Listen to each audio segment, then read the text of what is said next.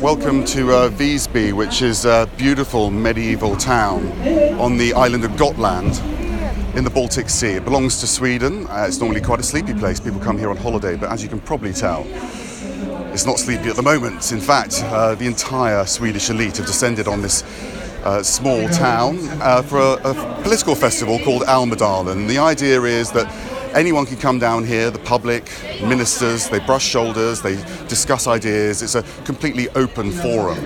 And just to give you an example of how open that forum is, I walked past a stand, a rally the other day on the corner. They appear on every corner, it seems. And it was run by the Feminist Initiative, and their slogan is "Replace racists with feminists."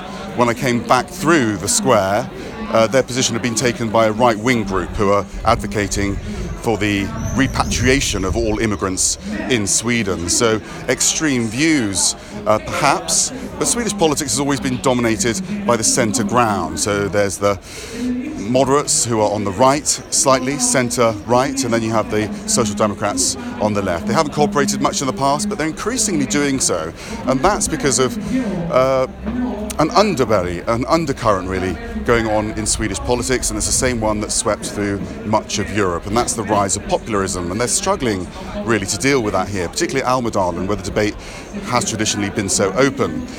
You've got a situation where one of the parties has grown and grown and grown. They're called the Swedish Democrats, and now they are rivaling the two centre ground parties. The centre ground parties are refusing, however, to cooperate in any way with the populists, and that has created two separate conversations within Swedish politics and Swedish society. So rather than one big political conversation, which Almedalen used to be known for, there's lots of separate conversations taking place. I was speaking to the Swedish Defence Minister just earlier this week, and he suggested that there's a lot of divisiveness. He accepted that within Swedish politics, but he can't deal with the populists. He doesn't believe they should be given any credibility. But at the same time, there are those that are listening to that conversation, and that movement is growing. With that divide in conversations, you have those who are trying to exploit that divide, and the suggestion that Russia, perhaps Russian trolls, are getting involved in the debate, exacerbating that divide with fake news, for example. That's certainly the view of the Defence Minister. He said that to me, but I followed up with the Russian ambassador to Stockholm, and he said there's no evidence of that whatsoever. It's a false accusation. But the reality is, where there was one big political conversation in Sweden, now there are two.